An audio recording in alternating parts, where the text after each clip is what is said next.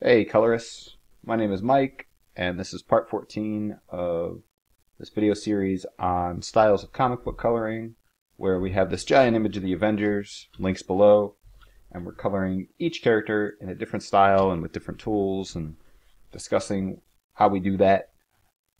Today we're going to do Storm with gradient mapping. Now, unfortunately, the first time I did this video, something happened during the compression, so she's already colored, and I already used gradient mapping to create these weird plasticky effects and make her hair strange looking.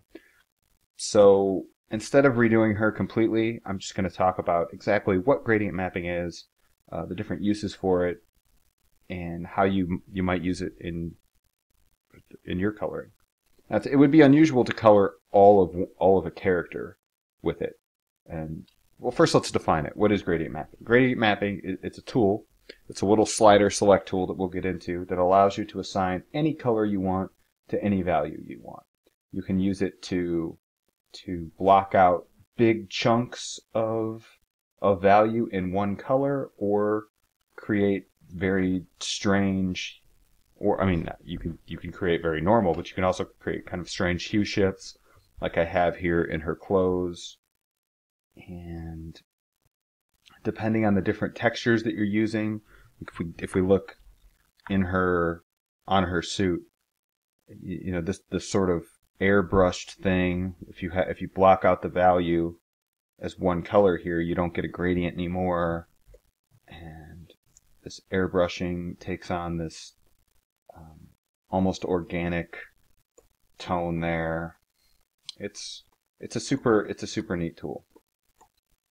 But I will say that I'm limiting my perspective of gradient mapping in this video to coloring a comic book character. More often than not, it's used to it's amazing on interior art to separate big chunks of value, like if you have characters in the background or in the foreground, to separate them from wherever the focal point is, to make large tone corrections to either an entire image or big sections of image or the sky or something like that.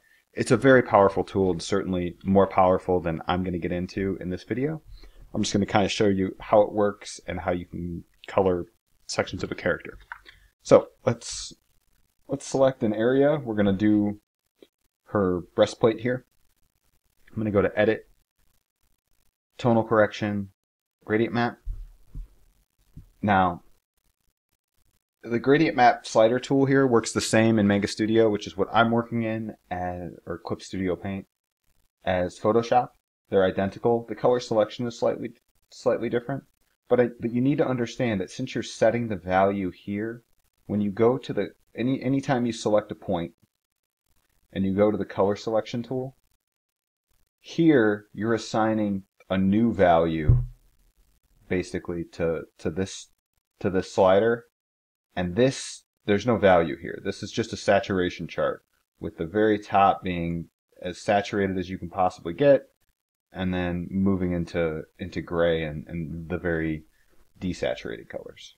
Okay, that's very important to note. And the way that this thing works is, here you have just it turns this, we're working on the grayscale area here, and anytime you select an area with a gradient map, it's going to turn it grayscale. That means that you need to render your image first. Now you can render it in grayscale ahead of time if that's easiest for you. You can do it in color, you can do it all in pink, you can do whatever you want, it doesn't matter. The colors will not matter because you're assigning that you're doing the actual coloring here. Now these sliders move, and if you move this up, you're going to notice this gets darker. And it's not, you need to have a slightly greater understanding than that. It's not, if I move the darker colors up, it gets darker. You need to know exactly what's happening.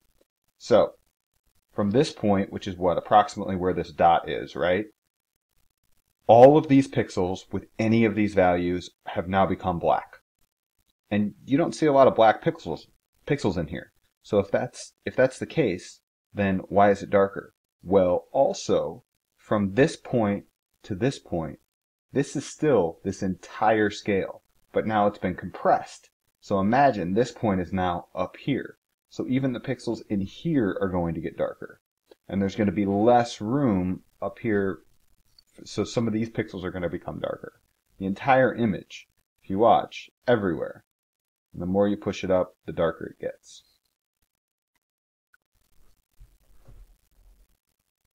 The next thing you can do is you can add as many points as you like along the way. And with each one of these points that you add, you can add different colors. So as you add, so here you can either change, you can make saturation shifts, or you can change hue. And if you just want to, say if you just wanted it to all be one color, you can select just one, let's just say one, we'll go very purple.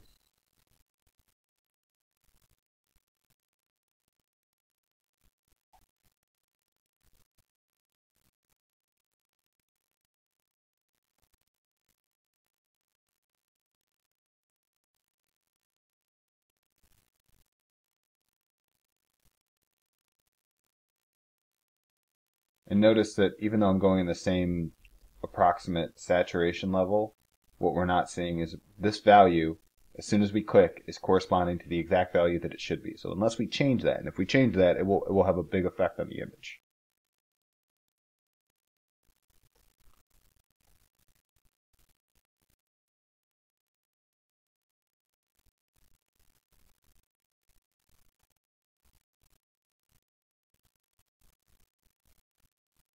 Now we can move these as much as we like. If we want to lighten this up some, we can make it darker. We can do whatever we want. You can even flip them if you really want a strange effect. And then the dark areas become light, and the light areas become dark.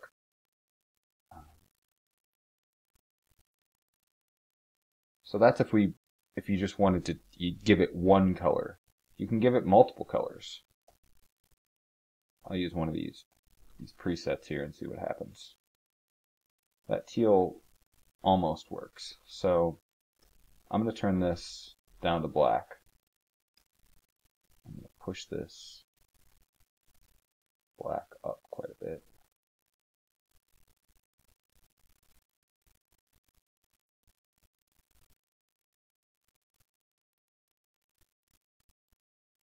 I think I've created a few points on accident, which isn't a great idea. Okay, so we have this blue-green color.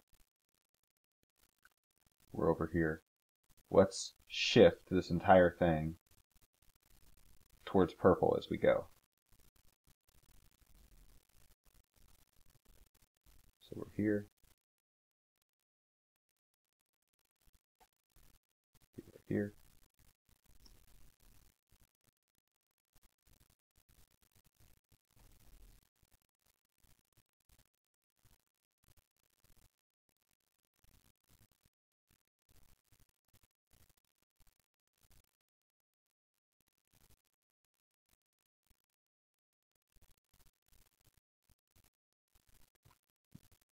And remember that even once you get an interesting looking rendering, because you're gonna remove some gradients, you might add new gradients in, you might who knows what you're gonna do. Let's just say you liked, not that I like this, but let's just say that you did like this, but you didn't think that the colors tied together very well. Rather than fiddling more with the sliders, because it can be you make such huge sweeping changes, you can almost add. And I've just added a layer on top, and I've clipped it down. You could add, let's just say we wanted to bring this way more over here. We'll add a light pink layer over the top, and then we'll just bring down its opacity, and then that way you can give it a, you can add that purplish reddish tone to everything and just make a correction. You can also do this with the sliders and whatnot, but I think that you can just keep filling the area with different colors.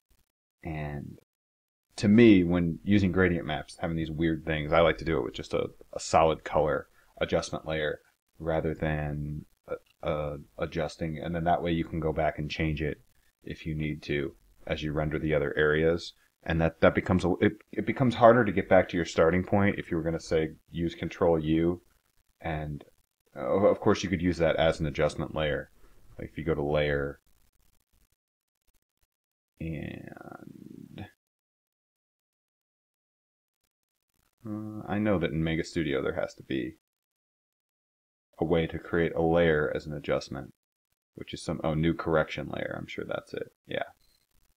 So you can do the gradient map as a separate layer if you want. I was doing it just as an effect right over the top, which is normally how I do it, because I keep doubles of everything if I need to go back or whatever. But you can do it however you want. So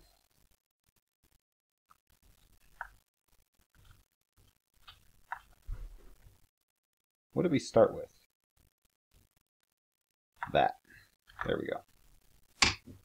Yeah, so that is the gradient map tool in a nutshell and kind of how it functions. The advantages to it are, let's just say you do the way that I illustrated it, and I had good examples, but it's hard to show them after the fact. But here in her hair, like for this, I had these very light parts, super saturated, and they blended in. You couldn't actually tell. It looked like it was just a big solid pink mass.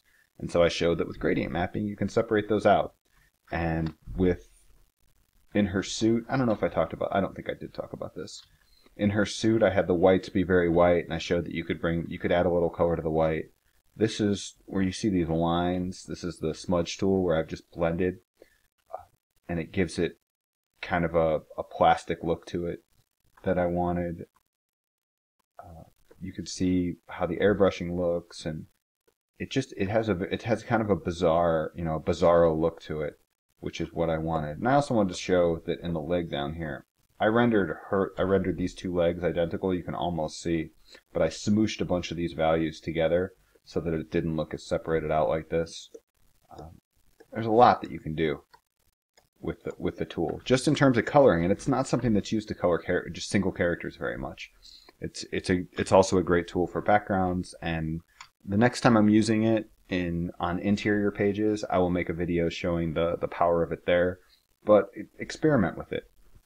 And this may be something you can use not just for corrections, but I've seen illustrators in particular. I don't know that I've seen like a comic book colorist color the interior of a comic exclusively with the gradient map tool, but I've certainly seen illustrators use it extensively to color images and to create, especially if you're going for a very dramatic effect.